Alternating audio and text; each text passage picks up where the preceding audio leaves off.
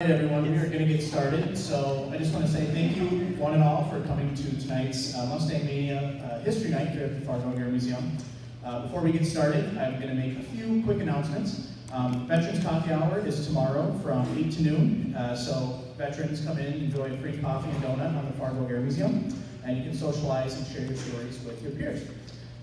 The Veterans Day coming up, also you'll notice at some of the tables behind you, we have cards that you can write a thank you letter to veterans, whether you have a family member that's a veteran, if yourself are a veteran, thank you for your service. But yeah, we'll hand those out tomorrow at Veterans Day to our coffee goers.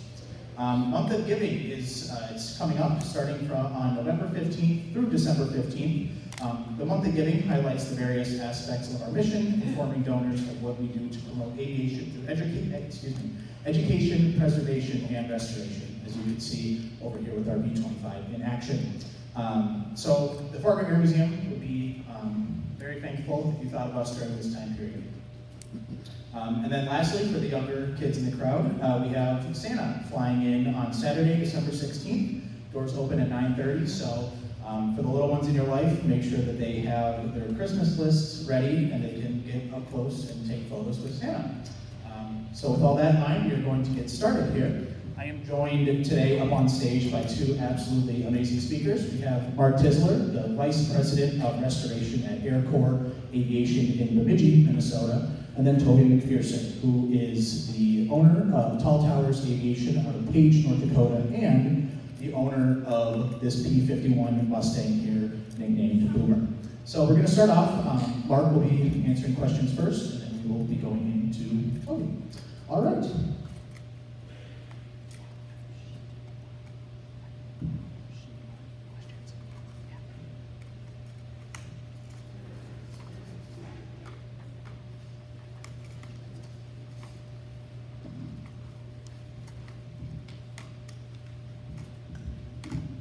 All right. So thank you for joining us tonight, Mark. First off, you want to tell us a little bit about yourself, where you're from, your educational background, along that line? Yeah, I grew up as a kid out in the state of Washington. My dad was a Navy helicopter pilot, and when he got done with that, he ended up getting a job with Northwest Airlines. But you know, their base was Minneapolis, but they had a base in Seattle, so he stayed in Seattle, and so that's kind of part of my aviation interest. And then my mom always wanted to get me into other things, and so I remember kind of one of my youngest recollections. I was in like a PB soccer league, and it was on a grass field next to a little grass airport. And so I'm out there trying to play the game. I'm watching the airplanes fly around and just not paying attention to what I'm supposed to be paying attention to. So that was kind of something that seemed to stick in my mind. The airplanes were the thing for me, and so I grew up on a little hobby farm, running machinery. We had all the farm animals type things that you could have on a hobby farm, and you know, obviously it was my mechanical stuff that was my interest, is how to fix things. So my nickname is Mr. Fix-It. If anything is broken, I can usually figure out how to fix it. So as I was finished up in high school, my interest in aviation kept growing. A friend of my dad's, another airline pilot, always had airplane projects, and so I went and helped him occasionally working on a Cessna Skymaster. So it's really a funny looking airplane. It has an engine in front and an engine in back, so they call it a push me pull me. And so that was a project that I helped out, and in exchange for that, he was going to give me flight instruction time.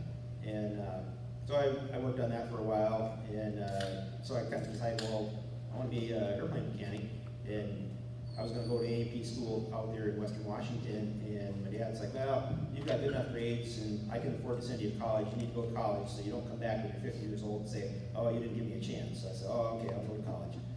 So I went to Washington State University. I took a degree, I got an agricultural mechanization degree, so I always call it, it's one step down from ag engineer. You don't have to do math. And so I finished that program in 4 years with absolute minimum credits, and I wanted to go to A&P school, so I started looking around, and in the old days there was what they call trade plane. It's the yellow sheets that where all the aviation ads were at, where you buy parts or services, whatever. And I found an ad for Dakota Aerotech in Fargo, North Dakota, that had an A&P program. It was a one-year school, so you could go in and get it done instead of going to an 8-hour-a-day job. And so I came here to Fargo, a month out of college, went through the program, and I was getting close to the end of the program, and an airplane showed up, the Warbird airplane, the T-28, that I was, I'm like, oh wow, cool, where's that from? And my instructor, Maynard, I don't know if, probably some of you here probably know him. I think went down, he was from Iowa originally, football player. Anyway, he was one of the instructors, and he's like, oh, there's this guy down in Wapton, he's got a B-25, a Corsair, a bunch of junk like that. And I'm like, oh really? And I hopped in my car on the weekend, and I went down there, and I just kind of hung out in the shop, just doing whatever I could to get associated with these kind of airplanes, because all of the jobs at that time were in California, Texas, Florida. It's like you couldn't be expect to go there and work and make a living at doing it. It was kind of more of a hobby. And so anyway, I got to know Jerry just over probably a month's time, and he had a Corsair project there that was sitting underneath a tarp, and that was my favorite airplane, Corsair or B-25, either one. And so I said, well, can I come down and spend the summer working on your Corsair? And he's like, oh, sure, when can you start? And I said, well, got a half a day of school on Monday, I can be here Tuesday. He's like, okay. And out the door he goes pops into his thrush and takes off, he's out spraying weeds. And so that was kind of my job interview. I was only gonna stay for the summer because I didn't like North Dakota winters. And I ended up staying 23 years. And then kind of, kind of ran its course. Then I got in with a couple other guys, and then we started our own shop in Bemidji doing the same thing. So that's been there 12 years now. Gotcha. That answered quite a few questions I had on here. So I've heard from many in the warbird industry that you are the expert on Mustangs. So would you mind walking us through the development of the Mustang, its variants, technical data, if you know off the top of your head? Yeah, well, so I have this book that was published a couple years ago. It's called P51B Mustang, and as you can see, it's really thick. And so the B and the C Mustang are essentially the same airplane. They're just built in two different factories. And so this book has a good history of North American aviation. So when in the late 30s, there was Donald Douglas, there was Glenn Martin Company, Boeing Company. So North American was kind of like the new kids on the block, and there was quite a few of the developers from there that came from other manufacturers that went to North America. So they had a different way of thinking of how to build things. And we were currently, we finished the P-47 called Bonnie that's up at the Dakota Territorial Museum. We're working on a P-38 right now, and of course the Corsair that was here in the museum was one that I restored. That was my first project. It took me 10 years off and on to finish restoring that airplane for Jerry. And so when you look at the structures of those airplanes, the early manufacturers were very complicated. And when North America came along, they're like, well, we want to build airplanes, and we want to be like the Henry Ford. We want to build them fast and cheap. And so when you look at the number of airplanes built during World War II, I don't know what the percentage is, but North America probably built like almost half of them, I would bet. And so the structures are very simple to build compared to other manufacturers. And but anyway, so these guys all got together and formed North American Aviation. So they had developed a couple other smaller airplanes, and finally they're trying to get government contracts. They made a couple of trainers, and then they started developing their own fighter design based around an Allison engine, but it wasn't the Mustang. And so some of you probably know the story that the British, obviously, they were in the war, they needed airplanes, they wanted somebody to build them airplanes. They came to the US and everybody's like, oh, you gotta buy P-40s. And they're like, we don't want P-40s. We already have airplanes that are better than that. We want something better than what we have. And so they talked to North American, and they said, well, we want you to give us a proposal, like what can you do? And it was over like I think the trip from LA to DC or New York, I can't remember where it was, where they had a meeting. They sketched it out on the napkin, which is the story everybody hears, and then they say, well, they built it in 120 days. Well, actually, when I looked through the book last night, they built the airplane in 102 days, and they waited 18 days to get an engine from Allison. So when they started the project, it was like the second week of April, I think, in 1940.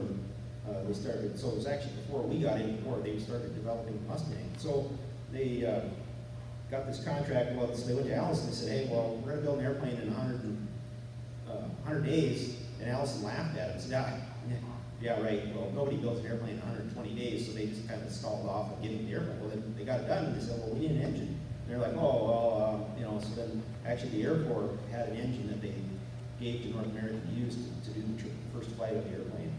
And so, of course, that was the XP-51. So it was a, or actually, it was an NA-73X was their prototype. And then, so they went through all these different variations of models. And so, you know, obviously everybody sees the D model Mustang with the bubble top, which was, you know, the premier, or what I would call the premier of the Mustang line. But it actually started off, so the first airplanes that were built weren't built for America. They were built for the British, so they had what they called a Mustang Mark I. So it had an Allison in it. It had, I believe, 450 caliber machine guns and 4 30 caliber machine guns. So it had, you know, 8 guns, where the D model only has 6. But when they went from 4 to 6, everybody goes, oh, look how much. Well, they already had more than that before. And but in that initial contract, their desire was to have them 20mm cannons, and they couldn't get cannons because they were all the supply that was being built was going to other airplanes, so they couldn't produce enough of them to get them. So the British had to wait to get cannons, and so they built that first batch of like 600 Mark I Mustangs, and then they built a 1A, which was actually the one that came with cannons. And I didn't know that until years, you know, probably 20 years ago. Somebody said, oh yeah, they had a Mustang with cannons. I'm like, I don't think so. And then the more research you do, sure enough, they built 150 airplanes with 20mm cannons. And most of them went to the British. We kept a few here for development. And actually 2 of those that we kept were the airplanes they converted to put the Merlin engine in. And so there's another really good book written by a guy in England that sold, when the British got their first Mustangs, they flew them and they're like, yeah, they're okay, but they're not a Spitfire. They were faster at low level, but they didn't have the performance at altitude because of the Allison wasn't one engine that was made to go to altitude. So they started their own process of trying to put a Merlin engine into a Mustang, and they were successful at it. It took them a while, but their ultimate idea was they wanted to put a Rolls-Royce Griffin engine, which is the difference between a small block Chevy and a big block Chevy, basically from a Merlin to something even bigger, and that would have been just an animal to fly. But that, you know, they were looking for interceptors. They want something to take off and climb to altitude as quick as possible, so more horsepower, the better. So they built those what they called Mustang Mark 1As, and then they built the next one. Finally, the U.S. Air Force, after getting a few of those airplanes, they said, hey, well, maybe we need one, but we don't have money because the war isn't on. We don't have pursuit aircraft in our budget, but we can buy attack aircraft. So they said, oh, okay, well, let's modify one of these. And they put dive brakes on it, and they put bomb racks on it so it could carry a bomb load and use it as a dive bomber. And that way it got kind of the factory going at a higher speed, because obviously they knew the war was coming and they were going to need more airplanes either for other countries or us, you know, depending on how the war went. And so they built those, and then a lot of the Mustangs, like the Jerry we built in Washington, called P51A. So that was the next generation, and so it actually had less firepower. It only had 4 guns on it, but was a higher altitude engine, but still an Allison. And that was the last Allison engine airplane that they built. They built, I think, somewhere, it was around 1,500 Allison powered airplanes out of the total Mustang production was about 15,000, so 10%. And so, yeah, 15, 8, 28. And so when people come and ask at an air show, say, oh, does it have a Merlin or an Allison in it? You know, and say, well, the easiest way to tell is that a Merlin engine airplane will have a 4-bladed propeller, and an Allison powered airplane will have a 3-bladed propeller. So that's the dead giveaway as to which model it is if you're not a Mustang nerd like I am. So once they finished those Allison productions, they were having trouble getting the Allison engines because of the other airplanes that were using them. So early on, there got to be a little turf war going on, and Packard Motor Company was working with the British to build Merlin engines in the U.S., mainly to supply Canada, because they were building Lancasters and Mosquitoes and Hurricanes. So they wanted to have a supply. They didn't want to have to build the engines in Europe and ship them over here to put it in an airplane and then ship it back. And so they wanted to get a factory up to speed build these engines. Well, they had to re-engineer the Merlin to make it manufacturable, because in Britain, the Merlins were all hand-built engines, and they were more reliable and lasted longer, but they couldn't get the capacity. And we were all about building quantity, not quality. You know, get it done. If it lasts 150 hours, that's all you could expect out of it, and we'll just keep building more. And so early on in the Mustang development, there was they wanted to put a Merlin engine in as soon as possible, just because they knew that was a better engine, and for altitude, the bomber formations flew in the mid 20,000 foot range, and the Allison engine really struggled to get to that altitude. So they knew that that's where they were going to be fighting the Germans, so they needed an engine that could operate at that altitude. And so they finally got the production going in the B model Mustangs. I think the contract I wrote down here that in June of '42 is when the first Merlin engine Mustangs were ordered, and so they didn't start delivering those, I think, until about the end of the year. And then they built, I believe it was 2,500 B and C models. So on the screens you'll see there's the one that's up there now is a B model. So it has a Razorback canopy versus a bubble. And they built, I think, about 2,500 of that variant of the B and C. And then they realized that the visibility, the cockpit was pretty skinny, so it was really hard to look around and find other aircraft. And so they decided, well, we'll put the bubble canopy on. So they took one of the BC airplanes and they just drilled the top off of it, and then built the bubble top and put on there. And the pilots, they really liked it for visibility, but it was actually slower because of the drag on the bubble over the other airplanes. It was 10 to 20 miles an hour difference in speed. So some of the guys that had been there liked the speed over the visibility. So they could get the bounce on the Germans. That was more important than being able to hunt them. And of course, later in the war, the quality of the German pilots obviously diminished as the numbers did. And so that was kind of one of the reasons, why they wanted to go to the D model Mustang, and with extended range too. And so then one of the other airplanes so that the D's came out, then there was a variant called the K, which was the same thing, but it had a different propeller. So they wanted to, thinking that, well, if something happens and somebody bombs a factory and we can't get propellers, we need a secondary source. So they had AirCorps company, which I think was a GM subsidiary. They built a hollow steel propeller, and they built about 1,500 of the K model Mustangs, and so they're fairly rare. There's only probably 3 original K model Mustangs left, and there's actually one here on this airport, so which is really cool. So then after the D's and the K's, they started, and actually it was early on. The British, they had different stress requirements for their airplanes than the U.S. And I read one last night that was really, I thought, kind of surprising to me. The landing gear system on a Mustang, like for side loading and forward and aft, is designed to like 7.5 G loading, and the British were only like 4.5. And so their airplanes were, had basically the Merlin and the Spitfire was the same engine, but the airframe was way lighter. And so North American thought, well, there's an advantage here. Can we start to shave this Mustang down and make it perform better by lightening it up? And So they went into a program, actually, let's see, it was in July of '43, they started a program, it's Fighter Airplane Range Extension Program, and they, so by lighting up these airplanes, it was actually June of '43 that they started on that.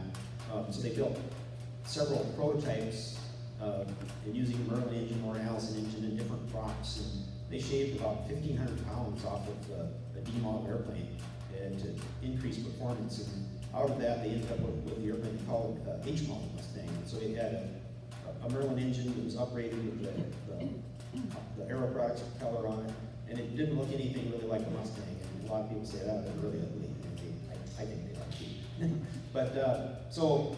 But they didn't come out until very late in the war, almost right at the end, so they didn't have any significance. But they used them in post-war, in the Air Guards, in Korean War a little bit. And, so then, obviously from there, then there was one from the H model. Then later they built what they called the Twin Mustang. And so the P-82, and they had one at EAA at the Oshkosh Air Show a couple years ago. It was one of the prototype ones that somebody had found part of it and rebuilt it. And there is one original, complete one in civilian hands in Minneapolis, and then I think there's 3 more that are on military bases on display. And so there's a chance that there'll be 2 of those flyable at some point here in the future. And that was used mainly in the Korean War as a night interceptor or bad weather. So you had 2 cockpits, so you could have a relief pilot, or the second pilot would be the radar operator and all that. So, and then one thing that was really interesting on the range extension on the Mustang. So they started,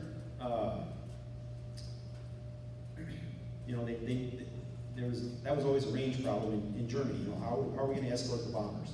And so with the Allison-powered airplanes, they only had internal tanks. They didn't have any external tanks. They carried bombs on the A-36, and I can't remember 100% if the A model had provisions. I think they did actually add that so we could have an external fuel tank. But so then they decided, well, how are we going to get more gas inside this airplane? The British took some of the guns out of the wings actually and put fuel tanks in there to get extra range. They only used the engine. There was 2 guns under the engine that shot through the arc of the propeller with a synchronizer. So that's all they used, and just to get more range out of it. So anyway, they thought about, well, let's figure out how we can make a Mustang go further. So they came out in, so it was July 4th of '43, they came out with this program. They wanted to convert these Mustangs. So the Army Air Corps put out the specification that you need to do this. This is on July 4th. So they told North American, hey, can you stick an extra fuel tank in the back, behind the pilot seat where the radios are, and get this extra range? And they said, sure. When do you want it done? And so they're like, well, as soon as possible. So 13 days later, they flew it. They welded up a steel tank, 93 gallons, put it behind the back seat, and they did a couple flight tests with it. And let's see here. I've got a quote in the book that after they had one of the test flight, anyway, he was one of the higher ups in at Wright Field.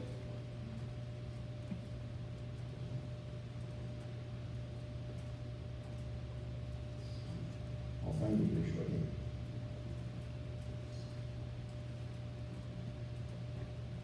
I thought I had it. But basically, so they took it and, okay, so Bob Chilton, he was test pilot for North American. So he said with the new tank, internal tank, and 2 75-gallon drop tanks, he did a first test flight was an hour and 20 minutes. So then on the 17th, he decided he was going to make a long range, basically a simulated flight. So he took off a 1,200-mile cruise test, 30,000 feet with full internal fuel. He flew, let's see here, yeah, so 1,200-mile cruise, simulated combat, 20 minutes at military power, total flight time 4 hours and 45 minutes. And so the next day, the the Air Force guy, his name was Bradley. He flew with full load of fuel, gas, ammunition, everything. So he took off from Muroc, which is Edwards Air Force Base today, and he flew from there to Albuquerque. It says, I took off and flew to Albuquerque at 25,000 feet, simulated full power over the city for 15 minutes, then flew back to Edwards with plenty of gas left. It says, the mission to Berlin has been accomplished. So that was their goal, was to try to get from England to Berlin to escort the bombers. And so that airplane, the one that they did that in, had a really interesting history. So after it got done with this test flight, it was a very early B model. I think it was the 20th one built. They decided it wasn't combat worthy because it had been a test airplane. So they put it into a training role, and they went to a training base in Florida. And so the pilots, as they got checked out, they went to a T6 trainer, then they went to do the advanced and conversion into fighters. They flew it there. Well, anyway, the airplane was involved in midair over Florida. I can't remember what year. It was in '44, I think. And anyway, the two airplanes crashed into the lake. And sometime in the '80s, the guy was out and heard about these Mustangs that were crashed in this lake. He went out and salvaged it, brought it out, and he took the fuselage. And of course, it did crash into the lake. The guy bailed out of it, and so he pieced together all the pieces he had, and he mounted it on a boat trailer, and he towed it around to aviation events, and so people could kind of see this Mustang, and not knowing what its history was. So he eventually sold it, and it was out in Idaho. There's a company out there, Pacific Fighters. They do restorations like we do, and they had it sitting out in their yard for years and years, and they finally decided, well, we're going to sell this thing, and not really knowing its history. Well, so Ron Fagan from Grand Falls, Fagan Fighters, purchased this airplane. Well, right at the same time that happened is when this book came out. We started looking at it. Well, this is the serial number. So the airplane he has is the very first Mustang that they tried, that they put the long-range tank in. And so we're helping them start the restoration of that project. So eventually we'll be flying. It's pretty kind of an interesting Mustang fact, and kind of small world type of things. Who knew an aircraft would have such an extensive history? Thank you for that, Mark. So, continue on with the questions. In your years of working at both Tri-State Aviation in Wapaton and AirCorps in Bemidji, do you have a favorite restoration project, or did you have one that you found to be very challenging? Well, obviously, Corsair was that's my favorite airplane, and that was kind of, it was the first airplane I got to work on with my A&P license, so that was kind of the pinnacle. Most people start off, you're changing oil on a Cessna 150, and you work your way up to more experienced stuff. I got lucky, but that was really a cool airplane. We put a little jump seat in the back. It was kind of a thought as we did the airplane, but we didn't really put it in there. And we got it all done, and Jerry flew it, and he had a air show lined up in Duluth. And so he's kind of like, well, we got this air show in Duluth, and we kind of made that space back there. We didn't put any windows in or anything. And he says, but Cindy wants to go. And this was like on a Wednesday, and he was going on a Friday. And he's like, do you guys think you could put a seat in there so Cindy can roll on? And we're like, yeah, we can do that. So we threw a seat in it quick, and she went with him to Duluth, and then later on, eventually I got a ride, and I took two different trips. One to Cleveland, I rode in the back. We took off out of Wapaton, we went to Minneapolis to do some business, and then took off from there, and we were going to go direct from there to Cleveland. And so we took off. Well, from that line, you go across Oshkosh, you can go right across Lake Michigan, right across Detroit to Cleveland.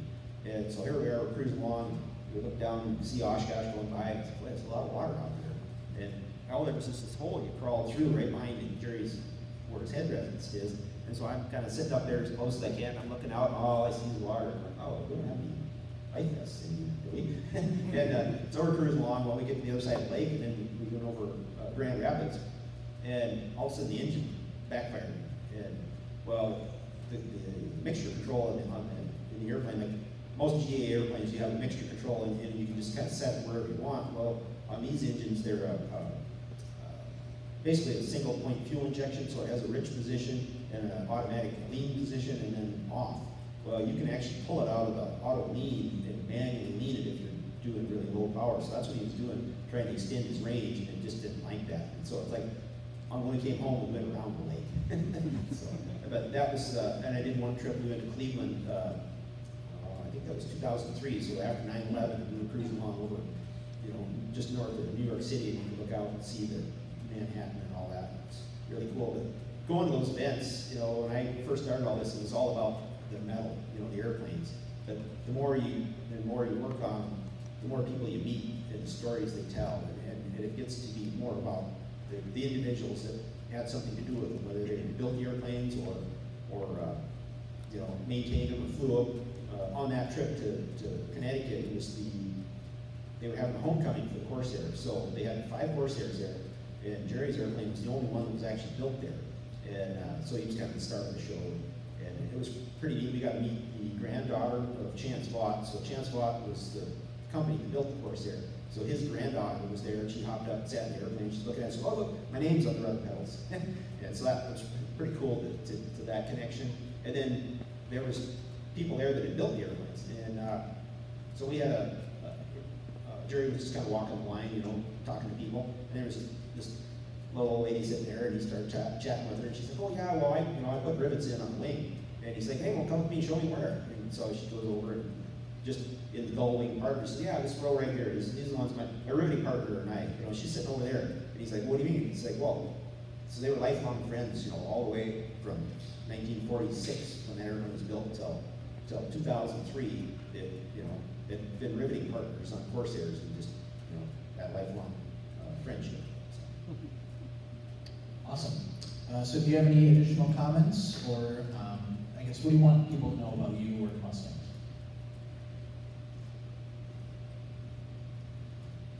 Well, I don't know. You know, I mean, it's obviously been a passion of mine, and I just, you know, I've learned from all kinds of people, read all kinds of books. I have a big library. It seems kind of like almost an impossible job to get. You know, there's nowhere that teaches you how to do it. But basically, we have, I think, 59 people in our facility. So there's 55 employees and 4 owners, and most of the people we have working for us aren't A&P mechanics. They're just craftsmen. So they're people that know how to work with their hands. And that's what we're kind of fortunate up in this upper Midwest, that people still have those skills, you know, that they know how to fix things. And a couple of our guys, one of them, he built houses for a living. He was kind of, you know, he did the whole thing. You know, so he did rough framing and finish carpentry.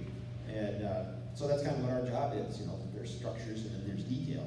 And I always say that, you know, like it takes 2 skills to build these airplanes. You have to be a farm boy mechanic that could just make something work or understands how it works, and then you have to also be a model builder that know how to do the detail, because that it takes both of these. And these airplanes, for a lot of our customers now, you know, it used to be where the doctor, the lawyer, the businessman could afford to own these airplanes. And Tim's airplane, you know, he bought it in pieces and built it. You know, so he put his time and sweat into it. But most people don't have that passion anymore. They see it, oh, it's cool, let's go buy one. Well, what's it cost? Well, I'll just write a check. So it's gone out of the range of the average business guy to buy one, just because of the rarity and the cost to maintain and insurance and everything. You know, but it's neat to be able to. Early on, I met a lot of guys that worked on built their own airplanes. You know, Jerry and Bob and Tim, and I mean, there was a whole host of them from up in the southern Midwest that owned these kind of airplanes. And now it's collectors, and so I don't know, it's changed like everything else. Absolutely. Let's put our hands together for Mark.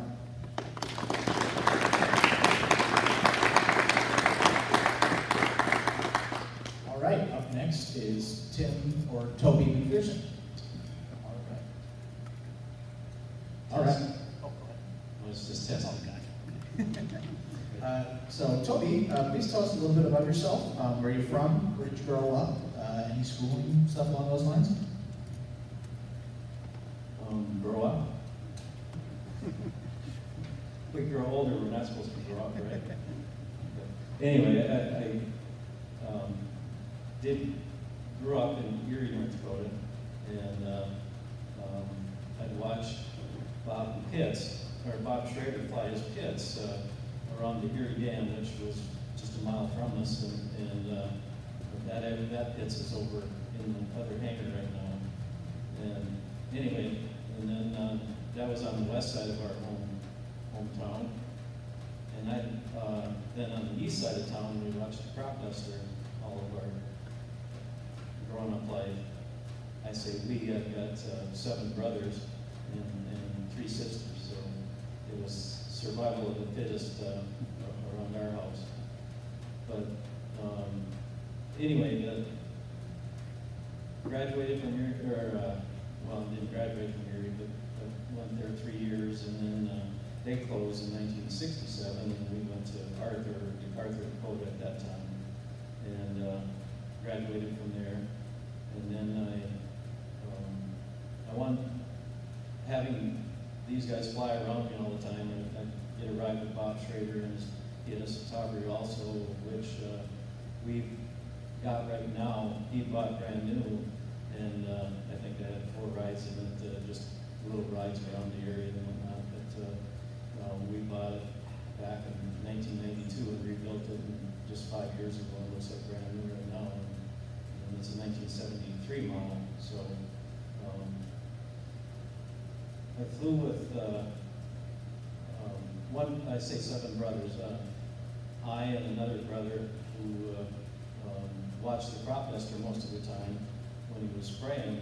That's how we got the idea. And that brother is 10 years older than I am, and he's actually been in Colorado in his own spraying operation for 53 years now. Just finished his 53rd year of being a crop duster out there. He hasn't flown himself for probably 10 years, but he's got 3 other pilots and airplanes and farms out there also. But him and I was in 2nd grade. He was just graduating, and watching the crop duster pull up over our house. He says, looks at me and says, "That's what I'm going to do." And I looked up at him and I said, "Me too." And I just finished in my 47th year in spraying, 44th year owning the business, and still love it. But how I got into from after college or at high school, I knew I wanted to spray, and I actually, of course, Vietnam was going on at that time, and I had a brother over in Vietnam, and I had a brother in Vietnam. I had a brother in Germany, and I had a brother in Minot, North Dakota, the one that I'm talking about flying. Anyway, he was draft card number 1, and we were 10 to 11 kids in the family. We couldn't afford to do nothing. We were growing up or anything. And anyway, my brother goes to the recruiter, and he says, "Okay, I've got draft card number 1. Is there a chance if I enlist that I might be able to have a say in where I could go and see the world or something?" And the recruiter said, "Yeah, maybe."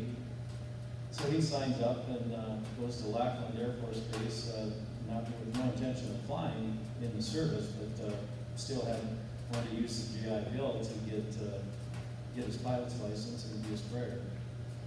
Anyway, he goes to Lackland and does his training and gets transferred back up to Minot, North Dakota for 3.5 years. He's still pissed. Anyway. But he learned how to fly up there and actually sprayed up there for a year and continued in the service, and then came back home and actually sprayed for the guy that we watched growing up. He sprayed for him for, might have been 2 months, and he had 2 engine failures, and that's the type of equipment they ran. Well, that's when you look for another job, and found the one out in Colorado, and has been out there ever since. But I wanted to follow suit in getting the GI Bill to do my training and be a veteran. I had like I said, a brother in Nam. My dad was in World War II. Another brother in Germany, and Jerry, the brother I'm talking about, was in, he didn't go to Vietnam, but he was in the service during that time. And had another brother that was a brother-in-law that was out in D.C. hauling generals around type of thing. So being a veteran was something that I wanted to do. You know, especially today, it's a pretty neat deal. So anytime I can, any veteran stuff that I can be involved with Boom, I try to do that. But after I graduated in '76, this is '75, I was going to enlist and go in with get $30 more bucks a month or something like that, whatever they got. Well, the recruiters in the library at school in March of '75, I said, I'm ready to enlist. And he said, well, why don't you wait and see what happens here at the end of the month or in a month or two. I said, yeah, no problem. And didn't even think about what might happen, but well, anyway, the war ended up April 25th of '75, Saigon fell, and they did away with the GI Bill for 2 years, the only time in history. And had I signed up back in March there, I'd been okay. If you signed up before August of that year, you'd get the GI Bill or qualify for the GI Bill. But that's the only time in history that they've done away with the GI Bill. Well, that was really at the time the only reason I was going in the service was to get that. Being a veteran at that time wasn't as important as it is now.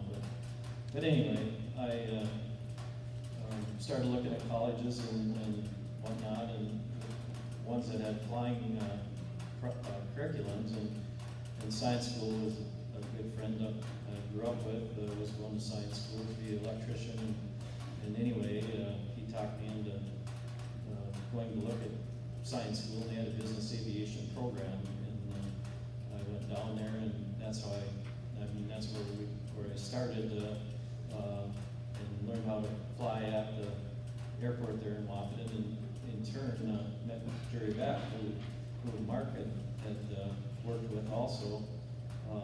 He was not the instructor. I didn't get to know Beck until I always called him Beck by his last name. He was just a best friend, and for a lot of years. Anyway, that winter, I got my license in December of '76. Got my commercial license in May of '78, and I was spraying May 22nd of '78, and I was spraying that afternoon. All of my training that I did was pretty much practice and spraying, and Beck had bought and his partner had bought a decathlon, and that's what I did all my training in. If I wasn't spraying, I was doing loops, and decathlon is a fully aerobatic inverted airplane, and so and of course I flew with Bob Schrader in his pits, so I had I could come home on weekends and he'd teach me a new maneuver or something, and then I'd practice for a while. By the time I got my commercial license, I thought I could maybe do an air show or something too, but I haven't done much in that regard anymore. Spraying has been what I've always wanted to do, and here we are 47 years later and 27,000 hours later. I've got a sign in my office that says, God does not deduct time spent flying from your lifespan. Well, I've got about a little over 3 years built up. I want to know when that starts. So I can start. Anyway, that's where we're at. And I started in business. I flew for Beck for 3 years, loaded for him and flew for him, and then worked in the shop, got my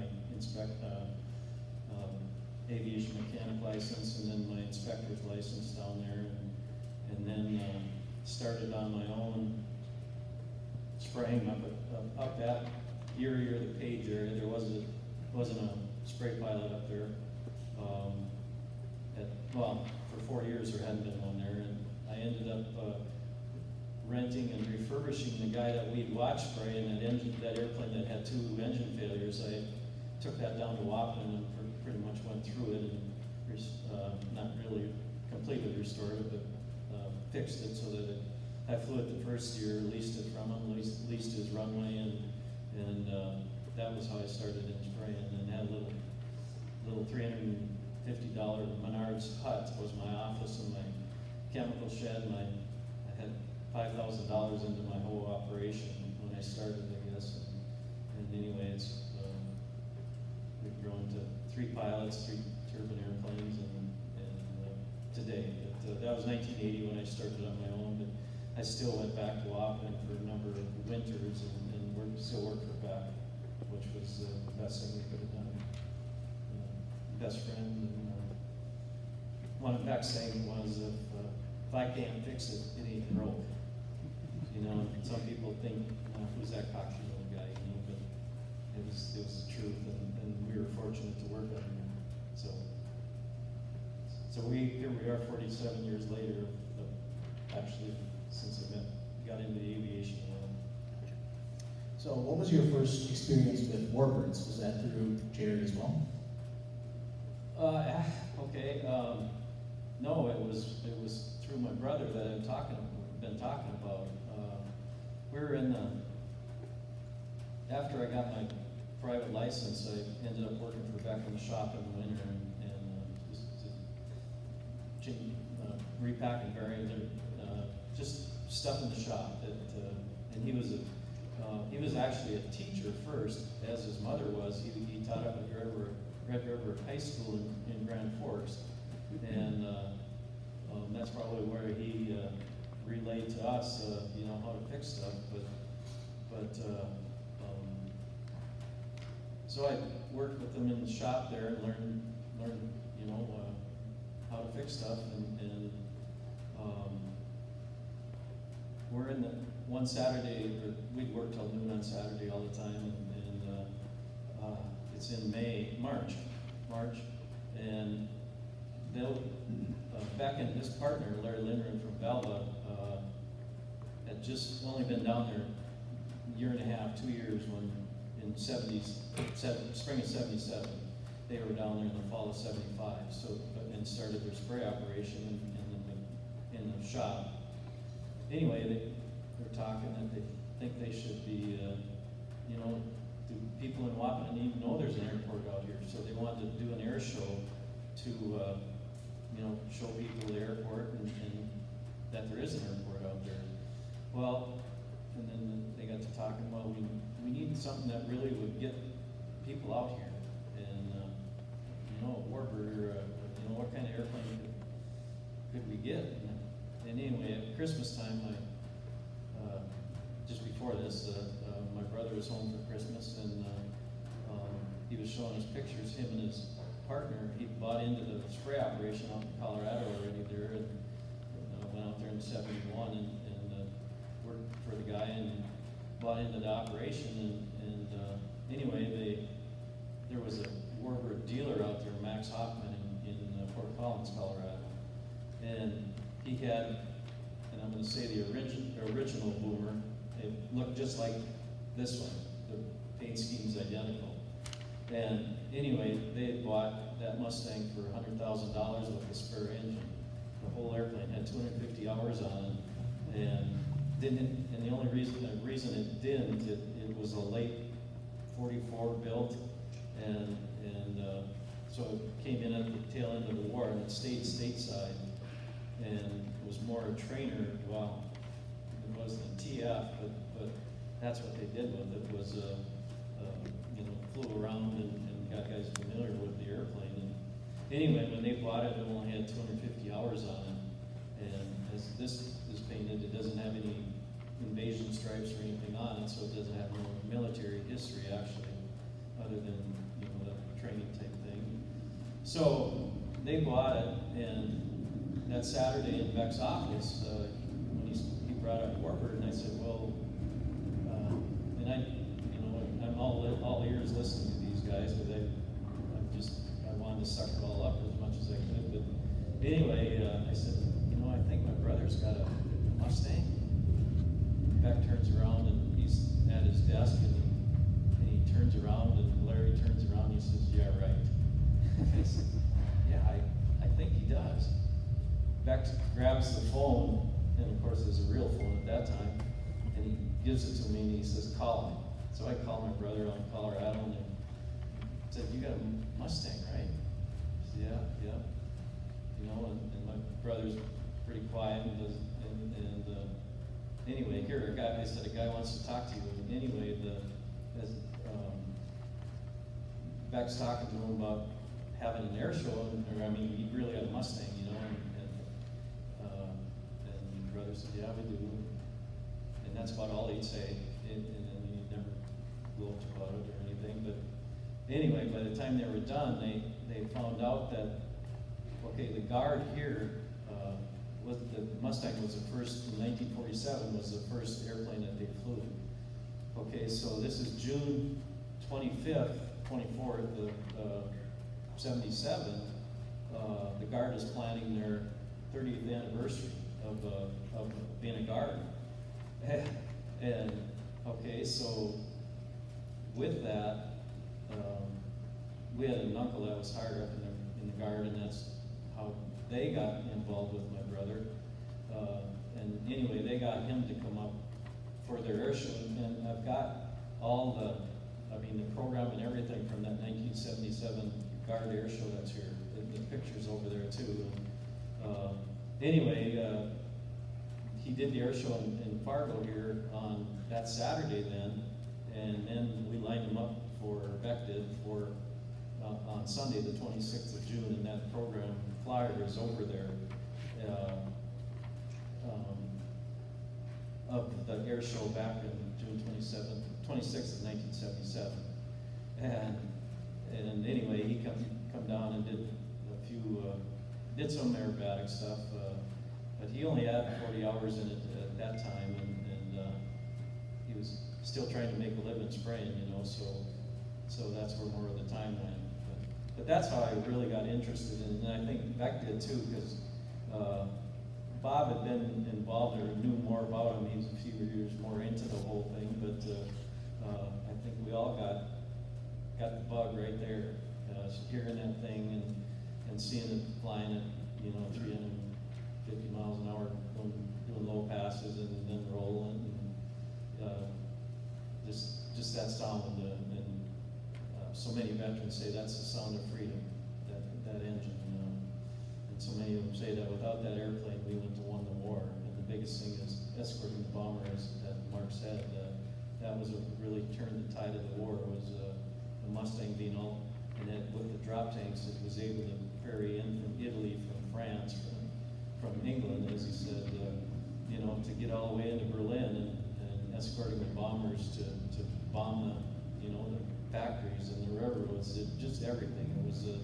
It was the veterans. We've had World War II week here a number of times, and the very first one in 2003, just about, I didn't have mine, mine was still in pieces, but Bob's Mustang was sitting right over by the door, and so many of those veterans came in and just stood there looking at that airplane. Just about everyone had tears in their eyes. You know, it just, it was that emotional. But that's probably how we got involved in the whole deal. You know, just after that World War II week, then I had most Y2K 2000 was really a turning point in the Warburg deal, but well, it must have been, because the price of stuff just pretty much doubled right after that. And I was fortunate in that I bought pretty much all of my parts. I had them all. They were just over in a pile over in one of our machine sheds, and of course my wife and kids and employees and stuff would say, you're never going to get that built, you know. And yeah, probably. We look at it and stuff, but anyway,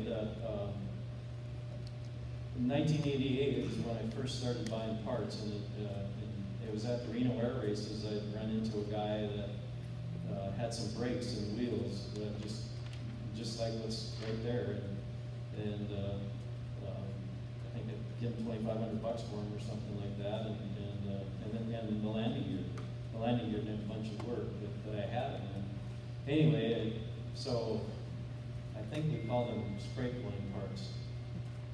There's nobody in the IRS here, so.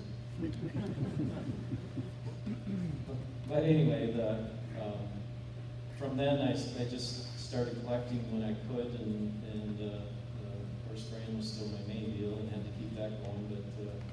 But I was just so fortunate that Jerry and Bob got into it deeper in the 90s, and they were running around, looking at parts everywhere, and if they didn't need it, of course I was a hand-me-down guy, and I suppose they charged me 1% markup or something, but I had it, and before, like I say, Y2K or 2000 was really a benchmark for the woodwork world, because stuff that, like I say, it pretty much doubled, and that same piece, or that same airplane today is probably 4 times what it was back then. And so I was fortunate to be able to bought those spray plane parts, and then after the World War II week there in 2003, having visited and hosted those veterans, I knew I had to work on it. And so that winter I called it down to Kindred. I had worked on valves and pumps and smaller stuff at my place, or all the controls and everything I could. Bob Odegaard had built a business of rebuilding wings, and we bought a set of wings off a Mustang that had crashed in a feedlot out in Chino, California. At the Chino Airport, there's cattle feedlots all around there. There was, I think they're doing away with that now. But anyway, there was still manure in the wings and stuff, and that one wing wasn't too bad. The other one was pretty much built from scratch. That was a big purchase, obviously. And, I mean, at that time it was big. Today, and I just about every winter we'd add a few pieces and parts, and the engine ended up buying from a good friend of Beck's that was an air racer, and bought that. Fortunately, these guys were financiers too, so that helped a bunch in my regard. I had terms, as I did on this engine, I give them $9,000 to $10,000 a year for 10 years, or for now 5 years, I guess. And I had my engine before then, and now today, I guess I'll say $100,000 engine was today. If you got one for $350 or something, you'd be lucky. And that propeller that Mark was talking about earlier, I had all the blades from Beck. I had the hub. I had the dome and everything, and from all different pieces or different areas of the country, and even down in Honduras, I had gotten a few pieces and stuff, But it was, as Mark said, that Max said, it's a passion, and that's what we did for entertainment. My wife didn't always like it, but she usually got to go to. If we went to look for parts, usually her and Donna and Cindy, the wives, usually get to go along, and they go do what they want, and of course Beck and I, in order to do what we wanted. And anyway, here we are today. And back to my brother's Mustang, he had that for 3 years, or him and his partner, he was a third partner in it. The other guy was a farmer and had been for years out there in Colorado. And anyway, they had it for 3 years, and then the company dissolved, and my brother went on his own. And that's part of the 53 years, I guess. But they'd sold it back to the guy they bought it from, and they made some money on it. And he sold it in 1981 to some guys in. He was from, like I say, from Fort Collins. He sold it to some guys in southern Idaho, next to the Oregon anyway, and it burnt up in a hangar fire along with a number of jets and whatnot in August of '81, I believe it was. So the original boomer airplane that sits just like that, what was left was a data plate. And that data plate went around. That's what you need if you're going to build an airplane. You got to have a data plate. Okay, so, and I didn't have a data plate when I first started collecting parts, and I was going to do like Bob did. Okay, as Mark said, was 15,828 Mustangs of all variants built. The D model was the most built. There's like just under 10,000 built of those.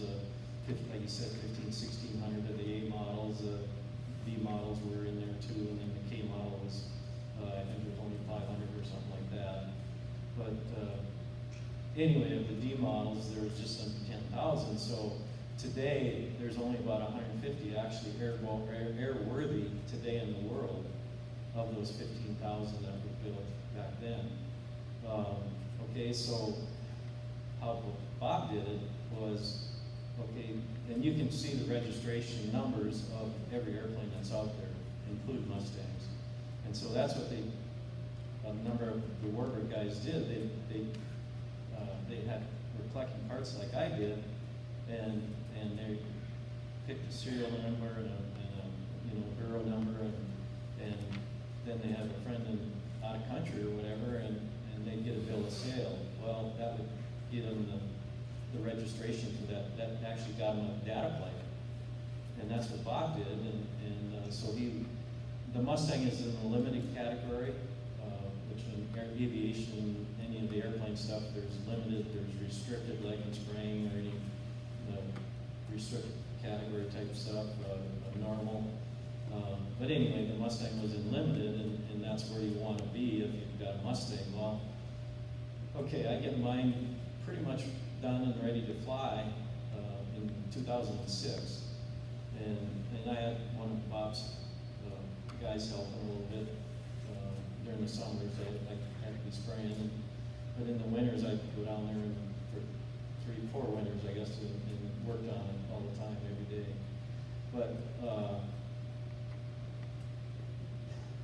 I didn't have a data plate yet, and we were going to do just as Bob did when we got it done. Well, March 28th of 2006, the FAA changes the ruling that you got to have an original data plate to have an airplane.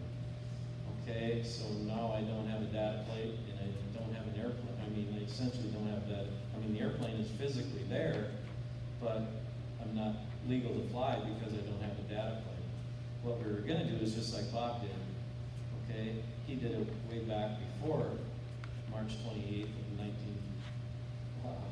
2006. What a coincidence! It just happens to be when I need it. Well, okay, so we get it flying. It's on the exhibition. You can fly any airplane if it's experimental exhibition, and that's what it's registered under right now. But remember when I said that original boomer burnt up back in 2001? Okay, so I followed that trail around the Warburg industry for, well, when I first started on it, 1988 to, 2000. Anyway, in 2007, it had been to about 7 different owners and 7 different airplanes. And anyway, Jack Roush, the racing Jack Roush, ended up having the original original paperwork. Is essentially all it is a piece of paper about like this. Anyway, Jack Roush had the right to that data plate that he could make up. And I called him and told him my situation, just as I'm telling you. And he had 2 other projects, and he had 2 other sets of paperwork, and he says, well, let me think about it today. And he calls back the next day, and he says, I'll sell you that. And anyway, I ended up buying the data plate, and we're still working on getting it into the limited category, but the FAA says we'll work with you. So anyway, and they know about it, and I think I just got to sit down and quit rebuilding airplanes in the winter living and just get that paperwork done, and it'll happen. So. All right. As we can see up here and then on Boomer itself, it is in the markings of the 4th Fighter Group. So at many of the air shows that you've been to over the years, have you heard any stories from any World War II or Korean War era Mustang pilots, or any notable rides in the backseat? I guess given the number of rides, there's an article over there on the table of a guy from Duluth. I should have looked at his name again, but Heimbach, his daughter had lined up, he flew Mustangs in the war, and was an ace, and he was on 93 years old. It's 2014, November of 14, yeah, about 9 years ago already. Alec Van Heimbach, I think is his name. Anyway, he was in failing health, but he wanted the bucket list to be able to get in a Mustang again. His daughter knew that, and she was a pilot also. Anyway, they lined up the ride, and I think it was November 14th, if I remember right, is on the forum deal, but the picture in the article is there. Anyway, I said I'd sure give him a ride if you get him over here, and she did. Anyway, he didn't want to be interviewed by anybody. I mean, he was just like most veterans, and are so humble and quiet, and you got to pry anything out of him. And having been around here and working with veterans, man, that's really what they're so humble. Anyway, somehow the TV guy, all the channels on TV, the radio, KFGO, found out about him coming, and I didn't say a word. So I don't know.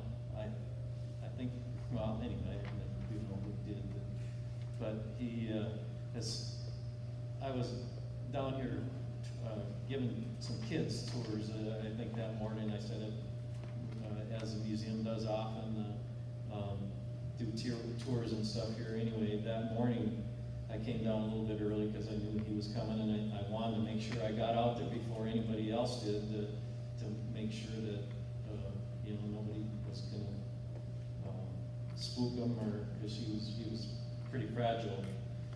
Anyway, I'm doing the tour, and here comes I don't know, 2 or 3 TV stations and KFGO guy and I thought, oh shoot, I probably said something else, but anyway, so I finished, and I don't finish up with the kids, I just hightail it out the door, and they're already out there, and he looks at me like, okay, you said there weren't going to be any TVs or cameras or any of this stuff, and I said, I tried, sir, I apologize, but I think they want to meet you and hear your story, and I said, I'll be with you all the time, and anyway, we came in, and this was about 9 o'clock in the morning, 9:30 I think it was, and we had a table set up for him, and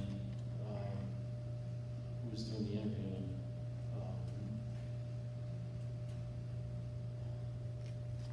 I think the Channel 6 guy, I don't remember who it was, but anyway, he felt comfortable with them, so all 3 stations were in on the interview and whatnot, and they had, of course, it's dark this time of year, and they got to get back to Duluth before dark because they're on a farm strip. Anyway, we go until 1:30, 2 o'clock on the interviewing, and he's about beat. And I said, okay, if you're going to get the ride and get back to Duluth before dark, we're going to have to get going. So anyway, we got flying, and like I say, it's going to be an hour and a half, 2 hours back to Duluth, and we fly for only about a half hour, but we circle around town, and he says, that's good enough. And I turned around and I said, are you sure? He said, no, I needed that. And I turned around, and here he's got tears in his eyes. And you can sure read the article there. But that's a memorable one. There's been a few others too. But, a Vietnam vet had cancer, and that was on his bucket list also. And the kids, he had 3 kids, and it was in the spring. Well, it was May 12th, I believe, and one of his sons had called asking if I would give him a Mustang ride. That's on his bucket list. He's got terminal cancer, and he is a Vietnam. That's the first thing I asked: is he a veteran? And he said yes, he's a Vietnam veteran. And I said, okay, I'll absolutely give him a ride. We were farming a little bit, I guess, at the time, and doing some spraying already. And anyway, I said, let me call you when I can, and when I get a chance. Anyway, we were busy, and I get a call about 2 weeks later from the boy, their son again, and he said, boy, we'd sure like to get that ride. My dad is going backwards in a hurry here. And I said, okay, how about, and this was, I think, a Friday afternoon or something, and I said, how about Sunday morning? And I think Saturday the weather was crummy or something, and no, it was Saturday. We did it that morning. The next morning I said, okay, let's do it. Anyway, they come out, and yeah, he was gravely pale, and we got him in the Mustang with the kids' help and stuff, and I asked him where he wanted to fly to, and he says, just, where do you live? And I said, oh, Page, and he said, well, let's go just look at the countryside.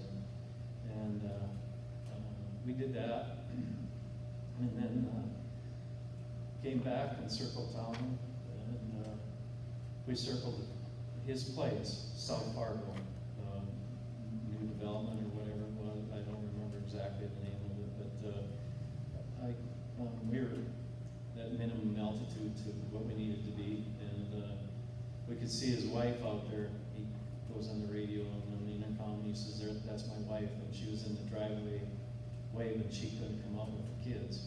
She just couldn't. And anyway, we land, and we get him out, and he's almost like a different person. I mean, he's talking about the history of the airplane and how much he enjoyed the ride, and anyway, then I bet it was 10 minutes or more that we talked, and we're still sitting in the airplane.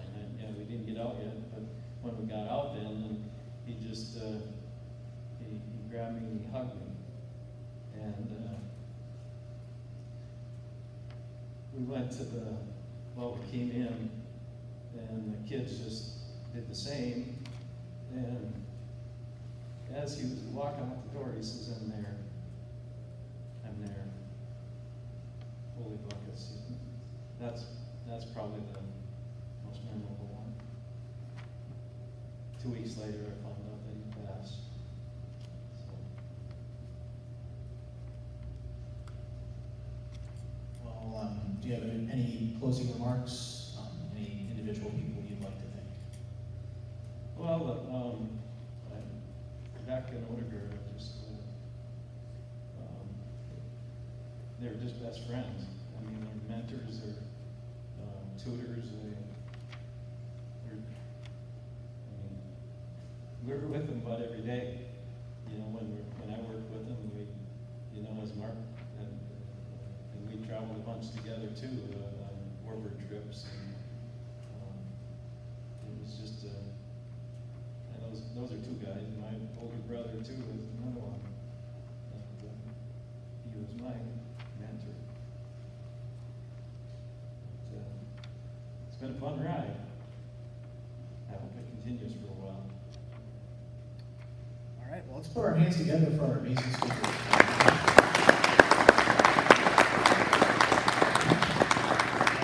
Before we open it up to the audience for questions, we do have one more announcement.